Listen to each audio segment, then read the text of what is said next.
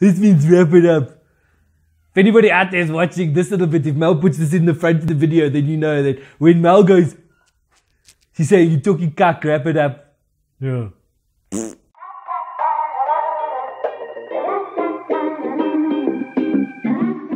Hey everybody, welcome back to that Unnamed Movie Chat Show and movies that scared the shit out of me. This time around, we're talking about a Stephen King story. And those of you who don't know anything about Stephen King, where the hell have you been? My man Tex from the Nexus Hub recommended that I go and check this out again. It's been a while since I watched this, and I tell you what, scared the shit out of me. Children of the Corn. An adult nightmare.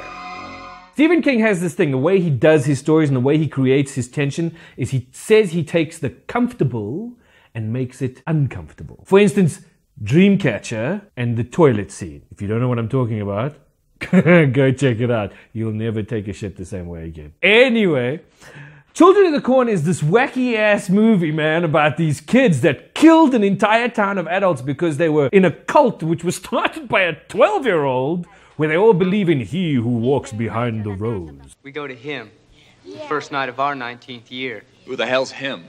He who walks behind the rose. Anyway, so these other adults with a very young Linda Hamilton, by the way, not looking nearly as buff as she did in Terminator 2, come into this town because they think they've killed a kid on the road and they need to find a phone to call for help and stuff, and they end up in this town where all the adults, except for two, have been killed by these cult kids. What's creepy about it is, and I suppose why it scared the shit out of people, was because it's children. And the children aren't children. The children are just evil. They're just absolutely evil. Isaac and Malachi, who run this little cult, are just evil.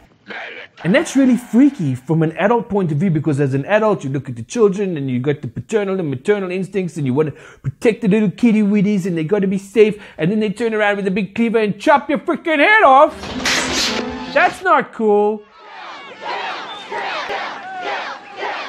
Anyway, Children of the Corn, man. There were like 1,000 sequels. Don't watch them. They all suck. But the trailer for the original will not sell the movie to you because it's really bad. But go watch the movie. It's very cool. Stephen King, short stories. He's a rocker. Scared the shit out of me, Children of the Corn. Go freaky movie with the kids. And if you like it or don't like what I said, or agree or disagree, put them in the comments.